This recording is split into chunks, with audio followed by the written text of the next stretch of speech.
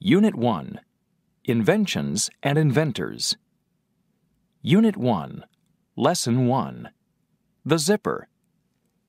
The zipper is a wonderful invention. How did people ever live without zippers? They are very common, so we forget that they are wonderful. They are very strong, but they open and close very easily. They come in many colors and sizes. In the 1890s, people in the United States wore high shoes with a long row of buttons. Clothes often had rows of buttons too. People wished that clothes were easier to put on and take off.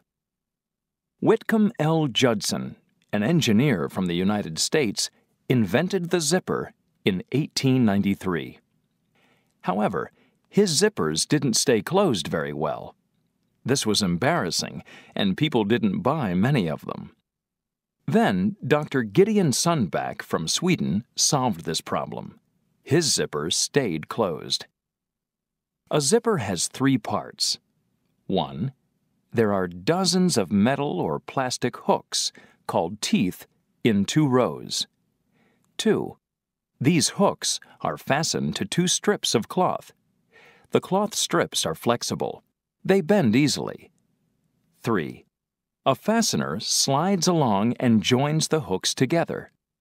When it slides the other way, it takes the hooks apart. Dr. Sundback put the hooks on strips of cloth. The cloth holds all the hooks in place. They don't come apart very easily. This solved the problem of the first zippers.